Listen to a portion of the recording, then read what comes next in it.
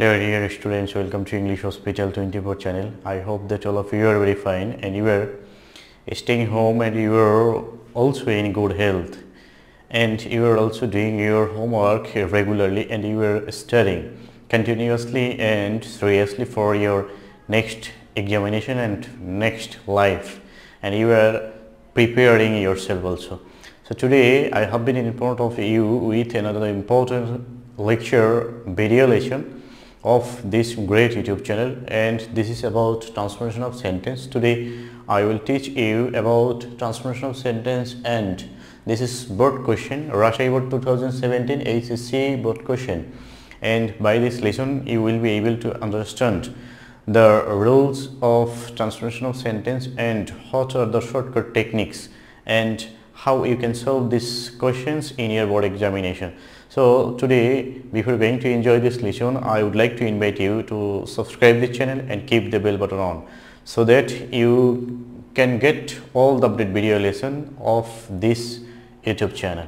So let's get started today's lesson. Here I have written 5 sentences because in HSC examination you will get 5 questions in your board examination, but in SSC there will be 10 questions about transformation of sentence, but in this short question number 5 questions you will get the rules and examples and hidden tricks and shortcut techniques I will apply here.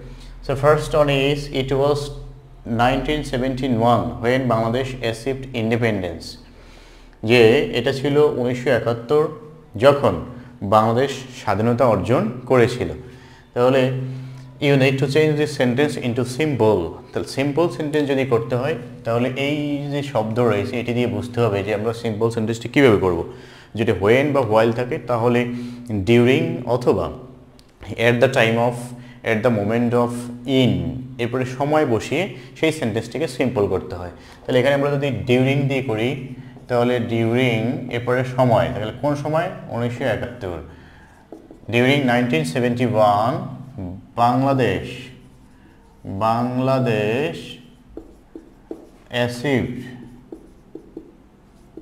achieved independence. During 1971 অথবা in 1971 এটি লিখলেও হবে, তারপরে at the time of 1971 এটি লিখলেও হবে। তাহলে মনে রাখতে হবে যখন হোয়েন থাকবে তখন সেই সেন্টেন্সটিকে সিম্পল করতে হলে এই শব্দগুলো বসাতে হবে। তাহলে কী শব্দ বসাতে হবে? স্ট্রাকচার সবগুলো এই চ্যানেলের যে ট্রান্সফরমেশন অফ সেন্টেন্স নামে যে প্লেলিস্ট রয়েছে সেখানে তোমরা পাবে। সেই প্লেলিস্ট দেখলেই যদি তুমি সেই বেসিক যে স্ট্রাকচার তারপর রুলস সেই বেসিক ক্লাসগুলো করে আসো তাহলে আরও বেশি তোমার জন্য ইজি হবে। তাহলে এখানে শর্টকাট টেকনিকটি হচ্ছে যখন তুমি হোয়েন দেখবে সেই সেন্টেন্সটিকে যদি সিম্পল করতে হয়, if you find when in any sentence and if there is 2 clauses then that sentence is complex sentence, and if you need to change this sentence into simple then you will use during or in or at the time of, then the time of the complex sentence যে সময়টি থাকবে সেটি during, at the time, তারপরে in, এরপরে সেই সময়টি বসিয়ে দেবে। এরপরে সেকেন্ড যে অংশটি থাকবে ওই অংশটি হচ্ছে প্রিন্সিপাল ক্লজ, ওই অংশটি ওইভাবেই থেকে যাবে। তাহলে এখানে হবে during 1971 Bangladesh achieved independence, Bangladesh স্বাধীনতা অর্জন করেছিল। দেন number 2, it is the most significant event in the history of Bangladesh, যে এটি হচ্ছে বাংলাদেশের ইতিহাসে সবচেয়ে উল্লেখযোগ্য ঘটনা। তাহলে এটিকে যদি আমরা কম্পেয়ার করতে হয় দেন এই শব্দটি দিয়ে বুঝতে হবে যে এটি আমরা কীভাবে কম্পেয়ার করব। শুধু দিয়ে রয়েছে এখানে, if the superlative sentence is with only the, then the comparative sentence will be used or will be used than any other at the middle of the sentence, and if the superlative sentence is with one of the, then we should use then most other in the middle of the sentence, then most other or then many other, or in the place of then any other we can use also then all other. So here it is the, so we should use then any other. then any other ব্যবহার করব কোথায়? সেটি হচ্ছে মাঝখানে। এখন এই ক্ষেত্রে যদি সুপারলেটিভ থেকে কম্পারেটিভ করি সেক্ষেত্রে সাবজেক্ট যেখানে যে নাউনটি বা যে প্রোনাউনটি যেখানে যেটি রয়েছে সেটি সেইভাবে লিখলেই হবে, কারণ হচ্ছে পজিটিভে গিয়ে চেঞ্জ হয় কিন্তু কম্পারেটিভ এবং সুপারলেটিভে কারো কোনো অবস্থান পরিবর্তন হয় না। তাহলে এখানে ইট রয়েছে, ইটের জায়গায় থাকবে ইট ইজ, এরপরে এখন দি বাদ যাবে কারণ এটি হচ্ছে সুপারলেটিভের। তাহলে এখন আমরা করবো কম্পারেটিভ, তাহলে এই যে মোস্ট এটি হচ্ছে সুপারলেটিভ ফর্ম, এটা কম্পারেটিভ ফর্ম করতে হবে। তাহলে মোস্টের কম্পারেটিভ ফর্ম হচ্ছে মোর। এরপরে অ্যাডজেক্টিভ শব্দটি সিগনিফিক্যান্ট, সিগনিফিক্যান্ট, তারপরে হচ্ছে than any other, than any other event, event in the history, history of Bangladesh, in the history of Bangladesh, it is more significant। তো এখানে দেখার মতো বা উল্লেখ করার মতো, লক্ষ্য করার মতো বিষয়টি হচ্ছে যে এই যখন আমরা সুপারলেটিভে কম্পেয়ার করি তখন শুধু ডিগ্রিটা চেঞ্জ করতে হয়, আর হচ্ছে এই যে দেন এনি আদার বা দেন মোস্ট আদার ব্যবহার করতে হয়, এই দুই জায়গাতেই পরিবর্তন। কম্পারেটিভ এবং সুপারলেটিভে নাউন প্রোনাউন যে যে স্থানে ছিল, এই হচ্ছে প্রোনাউনটি, এই হচ্ছে আরেকটি নাউন, এই দুজনের মধ্যে তুলনা করা হয়েছে। দুজন দুই জায়গায়, আগে যে জায়গায় ছিল সেখানেই রয়েছে, শুধু পরিবর্তন করতে হয়েছে অ্যাডজেক্টিভের ফর্মের এবং এই যে দেন এনি আদার বা দেন মোস্ট আদার যেটি ব্যবহার হবে সেটি। শুধু দি থাকলে দেন এনি আদার, আর যদি ওয়ান অফ দি থাকে তাহলে দেন মোস্ট আদার ব্যবহার করতে হবে। So this is very easy. এই স্ট্রাকচার সহ এই ট্রান্সফরমেশন অফ সেন্টেন্স নামে প্লে লিস্টে রয়েছে, সেখান থেকে দেখলে তোমরা আরও ভালোভাবে বুঝতে পারবে। তারপর আমি এখানে যে টেকনিকটি বা যে শর্টকাট বিষয়টি এখানে খেয়াল তোমাদের বোঝানোর চেষ্টা করেছি সেটি হচ্ছে যে দেখবে শুধু দি রয়েছে না ওয়ান অফ দি রয়েছে। যদি শুধু দি থাকে তাহলে দুই জায়গায় পরিবর্তন করবে, যদি সুপারলেটিভ থেকে কম্পারেটিভ করো এটি মনে রাখতে হবে। শুধু দুই জায়গায় পরিবর্তন, একটা হচ্ছে ডিগ্রির জায়গায় আর একটা হচ্ছে এই মাঝখানে দেন এনি আদার না দেন মোস্ট আদার। তো সিগনিফিক্যান্ট হচ্ছে একাধিক সিলেবল বিশিষ্ট, এই জন্য এখানে মোর বা মোস্ট হয়েছে। যদি এটি একাধিক সিলেবল বিশিষ্ট না হতো তাহলে ওখানে শেষে ইয়ার বা ইএসটি যুক্ত থাকতো। দেন হচ্ছে number 3, our freedom fighters sacrifice their lives for the independence of Bangladesh, যে আমাদের মুক্তিযোদ্ধারা তাদের জীবন বিলিয়ে দিয়েছিলেন বাংলাদেশের স্বাধীনতার জন্য। তাহলে এখানে একটু নিজেদের সৃষ্টি করে লিখতে হবে যে আমাদের মুক্তিযোদ্ধারা তাদের জীবন উৎসর্গ করেছিলেন কারণ তারা বাংলাদেশের স্বাধীনতা চেয়েছিলেন। সেই জিনিসটি এখানে তোমাদের একটু বানিয়ে লিখতে পারেন। এই অংশে কোনো নন ফাইনাইট ভার্ব দেওয়া নেই, এখানে শুধু একটি ভার্ব দেওয়া আছে। আমরা জানি যখন সিম্পল থেকে কমপ্লেক্স বা কম্পাউন্ড করি সেক্ষেত্রে ফাইনাইট ভার্বটি ঠিক থাকে, নন ফাইনাইট ভার্বটিকে ফাইনাইট রূপ ইউজ করতে হয়। কিন্তু যদি নন ফাইনাইট ভার্ব না থাকে তখন সেন্টেন্সে প্রয়োজন অনুযায়ী হয় বি ভার্ব নিয়ে আসতে অথবা অর্থ অনুযায়ী এর সাথে সঙ্গতি রেখে কোনো ভার্বকে ফাইনাইট ভার্ব হিসেবে ব্যবহার করতে হয়। তাহলে এখানে যে ফাইনাইট ভার্বটি রয়েছে সেই অংশ অপরিবর্তিত থাকবে। তাহলে আওয়ার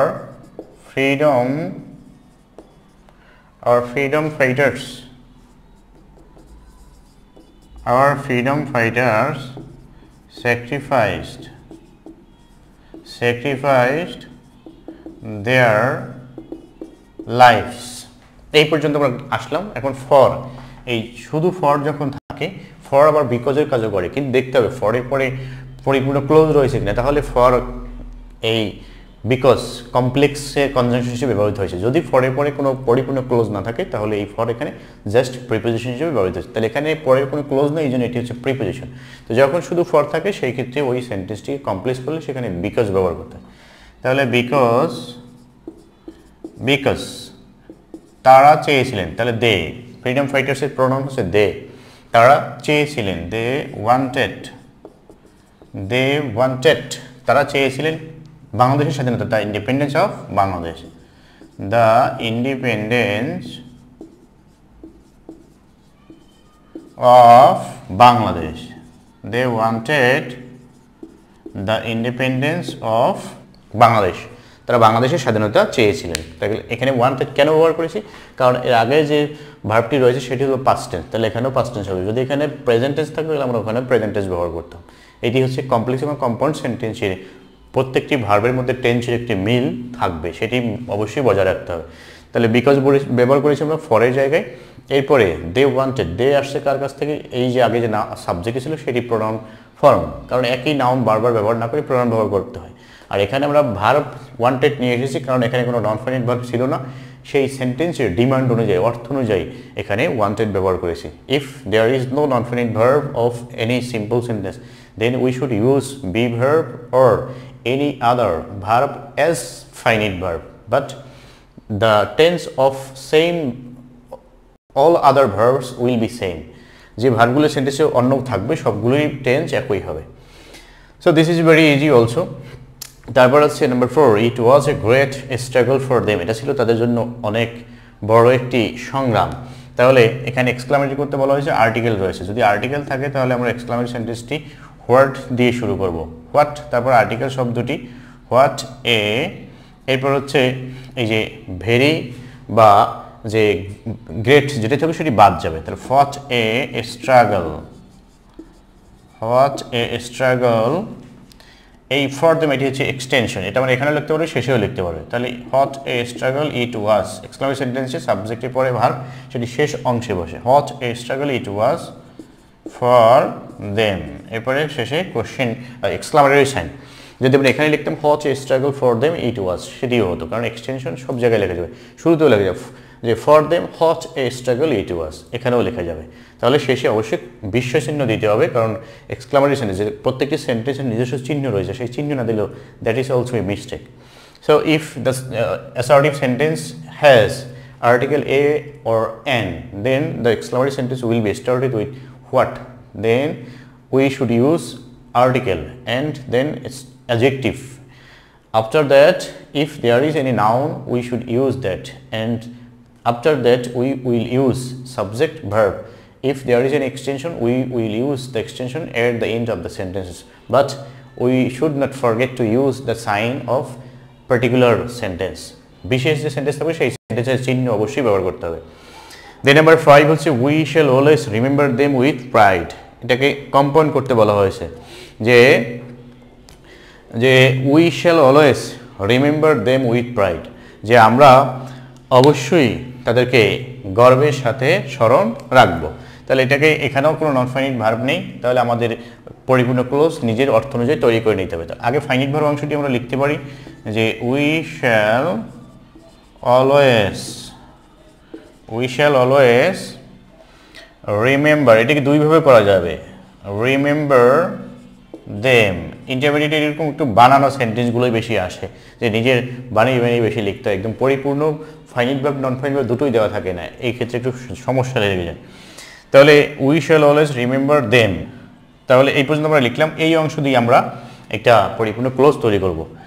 অ্যান্ড যদি এটাকে কম্পাউন্ড করতে বলা হয় তাহলে অ্যান্ড উই আর, এখানে যেহেতু কোনো ভার্ব নেই তাহলে বি ভার্ব ব্যবহার করবো, যে আমরা এবং আমরা তাদেরকে স্মরণ রাখবো এবং আমরা তাদের জন্য গর্বিত, সেই কথাটি এখানে লিখতে হবে গর্ব দিয়ে। তাহলে উই আর, এখন প্রাইড হলো গর্ব, কিন্তু আমরা এখানে লিখবো গর্বিত, তাহলে প্রাইড গর্ব থেকে গর্বিত হচ্ছে proud, we are proud of them, আমরা তাদের জন্য গর্বিত। এখন এটিকে আমরা এইভাবেও লিখতে পারবো যে we are proud of them and so, একটি কাজের বিনিময়ে আরেকটি কাজ যদি হয় তাহলে আমরা গর্বিত এই জন্যই তাদেরকে স্মরণ রাখবো। তাহলে এর মাধ্যমে আরেকটি কাজ হয়েছে, এই কাজটি এর সাথে সঙ্গতিপূর্ণ বা মিল রয়েছে বা এর উপরে নির্ভরশীল, সেক্ষেত্রে অ্যান্ড সো ব্যবহৃত হবে। তাহলে উই আর, শুধু অ্যান্ড দিলেও হবে, we are proud of them and so we shall always remember them, আমরা সবসময় তাদেরকে স্মরণ রাখবো, যে আমরা তাদের জন্য গর্বিত সেজন্য we shall always remember them, আমরা তাদেরকে স্মরণ রাখবো। এরপরে আমি এই 2017 সালের আরেকটি বোর্ড কোশ্চেন সমাধান করে তোমাদেরকে দেখাচ্ছি, সেটি খুবই কীভাবে এই শর্টকাট টেকনিকগুলো প্রয়োগ করতে হয় সেগুলো। তারপরে যদি কারো কোথাও বুঝতে সমস্যা থাকে সেগুলো অবশ্যই কমেন্ট করে জানাতে হবে। Now we will solve Dinajpur Board 2017. First one is, water, an important vital element of the environment, is polluted in various ways. Make this sentence into complex. এখন এখানে একটি জিনিস খেয়াল করতে হবে, সেটি হচ্ছে যে এই সেন্টেন্সটি কোন সেন্টেন্স রয়েছে। এটি হচ্ছে একটি সিম্পল সেন্টেন্স, কারণ এখানে এই একটি মাত্র ফাইনিট ভার্ব রয়েছে। তো এখানে এই যে বিষয়টি খেয়াল করা সেটি হচ্ছে এই যে সাবজেক্ট এবং এরপরে এই অ্যাডজেক্টিভ অংশটি রয়েছে তারপরে। তো এই ধরনের যে সেন্টেন্সগুলো রয়েছে সেগুলোকে যদি আমরা কমপ্লেক্স করতে চাই তাহলে কি করতে হবে, এই যে সাবজেক্টটি থাকবে তারপরে একটি রিলেটিভ প্রোনাউন ব্যবহার করতে হবে এবং একটি বি ভার্ব ব্যবহার করতে হবে, কারণ এখানে কোনো নন ফিনিট ভার্ব নেই। এই অ্যাডজেক্টিভটি সেই বি ভার্বের পরে ব্যবহার করতে হবে। তাহলে আমরা এই সেন্টেন্সটিকে কীভাবে করতে পারবো, সেটি হচ্ছে প্রথমে সাবজেক্ট, এরপর একটি রিলেটিভ প্রোনাউন। রিলেটিভ প্রোনাউন আমরা জানি হু, হুইচ, হোয়াট, দ্যাট এগুলো। তারপরে হচ্ছে একটি বি ভার্ব, এরপরে অ্যাডজেক্টিভ যে থাকবে সেটি ব্যবহার করতে হবে। পরের যে অংশটুকু থাকবে সেগুলো আর কোনো চেঞ্জ করার প্রয়োজন হবে না। তাহলে এখানে সাবজেক্ট হচ্ছে ওয়াটার, তাহলে এটা আমরা চেঞ্জ করলাম যে এই ওয়াটার লিখলাম ওয়াটার। এখন এখানে রিলেটিভ প্রোনাউন আমি হুইউ লিখবো না হুইস লিখবো, কারণ সে ওয়াটার হচ্ছে ম্যাটেরিয়াল নাউন, বস্তুবাচক, সেক্ষেত্রে আমরা অবশ্যই এখানে হুইস ব্যবহার করবো। ওয়াটার, হুইস, তারপরে বি ভার্ব। এখন বি ভার্ব এখানে এমিজার ওয়াজ কোনটি ব্যবহার করবো, পরে যে ভার্ব রয়েছে সেটি দেখবো। এখানে যদি পাস্ট থাকে তাহলে ওয়াজ বা ওয়ার ব্যবহার করবো, যদি প্রেজেন্ট থাকে তাহলে এমিজার। তাহলে ওয়াটারের ক্ষেত্রে অবশ্যই ইজ বসবে, কারণ এই রিলেটিভ প্রোনাউনের পরে যে ভার্বটি বসবে সেটি এবার এই নাউন বা এই যে সাবজেক্ট থাকবে সেই সাবজেক্টের পার্সন হিসেবে বলবে। তাহলে ওয়াটার হচ্ছে থার্ড পারসন সিঙ্গুলার, এক্ষেত্রে ইজ বসবে। ওয়াটার হুইচ ইজ, এরপরে এই যে পরের যে অংশটি which is an important vital element of the environment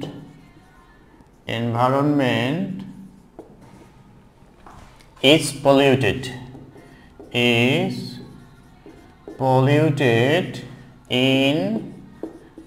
various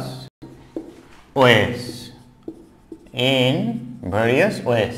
So this is the shortcut way to change any simple sentence like this structure into, or using this structure you can change any type of simple sentence of this structure by following this complex sentence structure of complex sentence.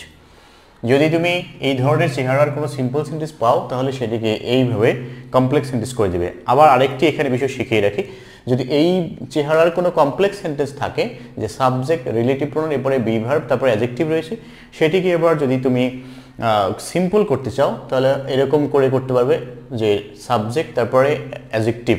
এখানে যদি এরকম close আকারে দেওয়া থাকে সেক্ষেত্রে এভাবে use করতে পারবে। যদি ক্লোজ আকারে দেওয়া না থাকে, দ্যাট মিনস এখানে যদি এই আর্টিকেল দিয়ে না থাকে, শুধু অ্যাডজেক্টিভ থাকে, তাহলে অ্যাডজেক্টিভটিকে নিয়ে যেতে হবে এই যে সাবজেক্ট তার পূর্বে। তখন এখানে হবে যে ইম্পর্টেন্ট এলিমেন্ট, এরকম হতে পারে। তবে এই যে অ্যাডজেক্টিভ ক্লোজ আকারে যদি থাকে তাহলে সেটি এই কমা দিয়ে এরকম ব্যবহার করতে হবে সাবজেক্ট, তারপরে ওইটাকে ফ্রেজ আকারে ইউজ করতে হবে। সেখান থেকে আরে তার চেয়েও সহজভাবে বলি, যদি এরকম subject, relative pronoun, be verb, adjective থাকে, তাহলে যদি সেটি এরকম ফ্রেজ আকারে থাকে তাহলে রিলেটিভ প্রোনাউন এবং বি ভার্ব তুলে দিলেই সেই সেন্টেন্সটি সিম্পল হয়ে যাবে। আবার যদি কমপ্লেক্স করতে হয় তাহলে সেখানে রিলেটিভ প্রোনাউন এবং বি ভার্ব নিয়ে আসলেই আবার সেটি কমপ্লেক্স সেন্টেন্স হয়ে যাবে। খুব ইজি, এই সেন্টেন্সগুলো চেঞ্জ করা একদমই সহজ। তবে এই ধরনের সেন্টেন্সই বেশিরভাগ সময় পরীক্ষাতে আসে। এই ধরনের সেন্টেন্স দেখা যায় বিসিএস পরীক্ষা, অন্যান্য যে অ্যাডমিশন টেস্ট, চাকরি পরীক্ষাগুলোতেও এরকম একটু ঘুরানো পেছানো সেন্টেন্সগুলো এমসিকিউ কোশ্চেনেও এসে থাকে। সো এই টেকনিকগুলো ফলো করলে যারা চাকরি পরীক্ষার জন্য বিভিন্ন পরীক্ষা দিয়ে থাকে তারাও এখান থেকে শিখতে পারবে বা এই স্ট্রাকচার ফলো করে সমাধান করতে পারবে। নাম্বার 2 হচ্ছে the water which is pure is necessary. এই যেমন এখানেই রয়েছে subject, relative pronoun, be verb এবং অ্যাডজেক্টিভ। এখন এখানে আমরা দেখতে পাচ্ছি এই যে অ্যাডজেক্টিভ রয়েছে, শুধু অ্যাডজেক্টিভ রয়েছে, এর সাথে অন্য কোনো কিছু নেই। যদি অন্য কিছু না থাকে তখন এই অ্যাডজেক্টিভটিকে নিয়ে যেতে হবে সাবজেক্টের এই নাউনের পূর্বে। আর যদি এরকম ফ্রেজ আকারে থাকে তখন এটিকে এই নাউনের পরে ফ্রেজ আকারে ইউজ করে দিতে হবে, শুধু রিলেটিভ প্রোনাউন এবং বি ভার্ব বাদ দিয়ে দিতে হবে। কিন্তু এরকম যখন থাকবে তখন রিলেটিভ প্রোনাউন এবং বি ভার্ব বাদ দেওয়ার সাথে সাথে এই অ্যাডজেক্টিভটিকে নিয়ে যেতে হবে এই নাউনের পূর্বে। তাহলে আমরা এখানে কি লিখব, the pure water is necessary for us. একদম ইজি। যদি শুধু খেয়াল করতে হবে যে এখানে শুধু অ্যাডজেক্টিভ রয়েছে কিনা, তাহলে সেটিকে সিম্পল করলে অ্যাডজেক্টিভটি নিয়ে যেতে হবে এই নাউনের পূর্বে। আবার যদি এরকম থাকে যে অ্যাডজেক্টিভ দেওয়া রয়েছে নাউনের পূর্বে, সেটাকে যদি কমপ্লেক্স সেন্টেন্স করতে বলে, তাহলে আমরা কি করব, নাউন লিখে রিলেটিভ প্রোনাউন বি ভার্ব, তারপরে বি ভার্বের পরে সেই অ্যাডজেক্টিভ শব্দটি নিয়ে যাব। বাকি যে ফাইনাইট ভার্বের যে অংশটি রয়েছে ওই অংশ কোনো পরিবর্তন করা যাবে না। মনে রাখতে হবে প্রিন্সিপাল ক্লজ কখনোই পরিবর্তন হয় না। তাহলে এই যে আরেকটি বিষয়, এই স্ট্রাকচারটির আগের ভিডিও লেকচারে আমি দিয়েছি যে যদি এরকম থাকে সাবজেক্ট, তারপর হচ্ছে রিলেটিভ প্রোনাউন, এরপরে হচ্ছে এই বি ভার্ব বা টু বি ভার্ব, তারপরে যদি থাকে অ্যাডজেক্টিভ, এরকম যদি থাকে সেটিকে যদি আমরা সিম্পল করি, তখন এই স্ট্রাকচারটি ফলো করব যে রিলেটিভ প্রোনাউন এবং এই যে বি ভার্ব সেটি বাদ যাবে, অ্যাডজেক্টিভটি চলে আসবে এই নাউনের পূর্বে, বাকি সবই ঠিক থাকবে। এই স্ট্রাকচার ফলো করে এই সেন্টেন্সগুলো করা যাবে। এই ধরনের সেন্টেন্সই বেশি পরীক্ষাতে আসে এবং ভবিষ্যতেও বেশি বেশি এরকমই আসবে। দেন নাম্বার 3 হচ্ছে man pollute water by throwing West into ইট। এটি অনেক সহজ একটি স্ট্রাকচার ফলো করে করা যাবে। বাইয়ের পরে যদি ভার্বের সাথে আইনজি থাকে, তখন সেই সেন্টেন্সটিকে যদি আমরা কম্পাউন্ড করি, তাহলে অ্যান্ড বসাতে হবে এবং বাই তুলে দিয়ে এই যে নন ফাইনাইট ভার্বটি থাকবে সেটিকে ফাইনাইট করতে হবে। এই ক্ষেত্রে দেখতে হবে যদি এই যে ক্লোজের কাজ আগে হবে সেটিকে আমরা শুরুতে নিয়ে আসলে সেন্টেন্সের অর্থসঙ্গতি একটু ভালো হয়, তবে না নিয়ে আসলেও সেন্টেন্সটি কারেক্ট হবে, তবে একটু সৌন্দর্যের বিষয়টি রয়েছে। তাহলে এখানে আমরা ব্যবহার করতে পারবো যে মানুষ আবর্জনা ফেলে এবং পানি দূষিত করে, তাহলে আবর্জনা ফেলার কথাটা আগে আসে, তাহলে ম্যান থ্রোয়িং আর থাকবে না, এখন থ্রো হয়ে যাবে। কিন্তু দেখতে হবে এখানে যদি পলিউটেড থাকে তাহলে এখানে থ্রো এর পাস্ট ফর্ম থ্রো, থ্রোইং শব্দটি ব্যবহার করতে হবে, তখন এটা পাস্ট ফর্ম। কিন্তু এখানে প্রেজেন্ট টেন্স রয়েছে জন্য present form, man throw West in it and আবার ম্যান যদি ব্যবহার করি তাতেও হবে, না করলেও চলবে। কারণ হচ্ছে যদি কমপ্লেক্স এবং কম্পাউন্ড উভয় অংশে একই শব্দ থাকে তাহলে সেকেন্ড ক্লোজে না লিখলেও চলে। তাহলে এখানে যদি আমরা শুধু লিখি and pollute water, pollute water হয়ে গেল। তাহলে man throw West in it and pollute water. যদি আমি এরকম লিখলাম যে man pollute water and man throw, আবার শুধু থ্রো লিখলাম, থ্রো ওয়েস্ট ইন ইট, তাতেও হতো, তবে সৌন্দর্য হচ্ছে এটি, man throw West in it and pollute water. তাহলে মনে রাখতে হবে বাই এরপর যদি ভার্বের সাথে আইনজি থাকে সেই সেন্টেন্সগুলোকে কম্পাউন্ড করতে হবে, এন্ড দিয়ে কমপ্লেক্স করতে হবে ইফ দিয়ে। তাহলে ইফ দিয়ে যদি আমরা এটা করতাম, if man throw West in it comma man pollute water হয়ে যেত, শেষ। বা man will pollute water. Number 4, the farmers use water in time of cultivation largely. মানুষ বা কৃষকরা আবাদের সময় বা কৃষি জমি আবাদের সময় ব্যাপক হারে পানি ব্যবহার করে। তাহলে এখানে will have to find out subject. এখানে সাবজেক্ট হচ্ছে ফার্মার্স, ভার্ব হচ্ছে use, object here is water, after preposition everything is extension. তবে যদি গ্রুপ প্রিপোজিশন থাকে, গ্রুপ ভার্ব বিষয় থাকে, তখন আবার সবগুলো মিলে সেখানে সেটি অবজেক্ট হতে পারে। তো এখানে হচ্ছে যে the farmers use water in time of cultivation, তাহলে ইন টাইম অফ সবটুকুই হচ্ছে এখানে অতিরিক্ত অংশ, শুধু এই ওয়াটারটি হচ্ছে এখানে অবজেক্ট। আর গ্রুপ প্রিপোজিশন বা গ্রুপ ভার্ব হিসেবে থাকলে দেখা যায় প্রিপোজিশনটি মূল ভার্বের সাথে থাকে, পরের অংশে গিয়ে দেখা যায় অবজেক্ট থেকে থাকে। তো এখানে আমরা অবজেক্ট পেয়েছি, so object will be first of passive voice water. তারপরে আমরা we will have to use any auxiliary verb according to tense, tense অনুসারে অক্সিলারি ব্যবহার করতে হবে। এটি হচ্ছে প্রেজেন্ট ইনডিফিনিট টেন্স, তাহলে আমরা এম ইজ ব্যবহার করব। ওয়াটারের পরে ইজ, ওয়াটার ইজ, দেন হচ্ছে first participle form of main verb R third form of main verb, তাহলে ইউজের থার্ড ফর্ম হচ্ছে used, farmer is, water is used. এই যে অতিরিক্ত অংশটি আমরা এই পাস্ট পার্টিসিপল ফর্মে এখানে লিখে দেবো। After third form or after past participle form of main verb we can use extension if there is extension in the active voice. Extension থাকলে আমরা ব্যবহার করবো, না থাকলে ব্যবহার করবো না। তাহলে in time of cultivation largely, এটি হচ্ছে অ্যাডভার্ব। তাহলে cultivation largely by the farmers, এখন আমরা এখানে এরকমও লিখতে পারতাম, এক্সটেনশন আমরা শেষেও লিখতে পারতাম, water is used by the farmers in the time of cultivation largely, সেটি লিখলে হতো। কারণ extension, we can use extension anywhere or everywhere. At the beginning of the sentence we can use extension, at the end of the sentence or at the middle of the sentence, যে কোনো জায়গায় লেখা যাবে অতিরিক্ত অংশটি। So this is the structure of active and passive voice. We can change by applying the rules of subject, verb and object. Object will be first of passive voice and the subject of active voice will be at the last of passive voice. এই হচ্ছে স্ট্রাকচারটি। Then number 5, it is one of the most important elements of all living beings. One of the রয়েছে, তাহলে one of the যদি থাকে সেই সেন্টেন্সটি হলো superlative degree. তাহলে one of the যখন থাকবে সুপারলেটিভ ডিগ্রি তখন সেই সেন্টেন্সটিকে যদি আমরা এখানে পজিটিভ করি তাহলে সেই positive degree will be started with very few. Very few দিয়ে শুরু করতে হবে। তাহলে এখানে আমরা ভেরি ফিউ দিয়ে শুরু করব। তারপরে যখন আমরা পজিটিভ করব সেখানে খেয়াল করতে হবে যে পজিটিভ সেন্টেন্সে কোন নামটি প্রথমে আসবে, ভেরি ফিউর পরে কোন নামটি আসবে বা নো আদারের পরে কোন নামটি আসবে। এই সুপারলেটিভ এবং কম্পারেটিভের শেষে যে নামটি থাকবে দ্যাট মিনস যার সাথে তুলনা করা হবে। তাহলে এখানে তুলনা করা হয়েছে it is one of the most important elements. এই এলিমেন্টসের সাথে তুলনা করা হয়েছে ইটের সাথে। তাহলে সেই এলিমেন্টস আসবে এখানে শুরুতে, শেষেরটা আসবে শুরুতে। Very few elements, very few elements, তারপর হচ্ছে ভার্ব। তাহলে এখানে ভার্ব সিঙ্গুলার ছিল কিন্তু এখন এলিমেন্টস আসছে প্লুরাল, এই জন্য এই ভার্বটিও প্লুরাল হয়ে যাবে, একই টেন্সের প্লুরাল ভার্ব। তাহলে প্রেজেন্ট এখানে ইনডেফিনিট টেন্স এর প্লুরাল বি ভার্বটি হচ্ছে আর। ভেরি ফিউ এলিমেন্টস আর, তারপর হচ্ছে অ্যাজ অথবা সো। তাহলে অ্যাজ দেন হচ্ছে পজিটিভ ডিগ্রি, তাহলে ইম্পর্টেন্ট, মোস্ট ইম্পর্টেন্ট এর পজিটিভ ফর্ম হচ্ছে শুধু ইম্পর্টেন্ট।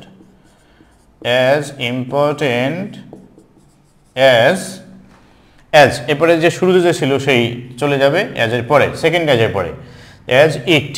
তারপর আর কিছু আছে ওই যে অফ অল লিভিং বিংস, এটা হলো অতিরিক্ত অংশ, এটা আমরা এখানেও লিখতে পারি as important of all living beings. তাহলে এখানে আমরা লিখতে পারতাম, আবার এলিমেন্টসের পরেও লিখতে পারতাম very few elements of all living beings, কারণ ওটাই হচ্ছে অতিরিক্ত অংশ। তাহলে সেটা আমরা এখন শেষে নিয়ে লিখলাম অফ অল লিভিং বিংস, সকল জীবের মধ্যে এটাই হচ্ছে সবচেয়ে বেশি, সকল জীবের কাছে বা সকল জীবের জন্য এটি হচ্ছে সবচেয়ে বেশি গুরুত্বপূর্ণ উপাদান। So these are the 5 sentences of Dinajpur board, and before I discussed the 5 sentences of Rajshahi board 2017. By this sentence I have tried my level best to make you understand the rules of simple, complex, compound, positive, comparative, superlative, active and passive, and also affirmative, negative, etc. etc.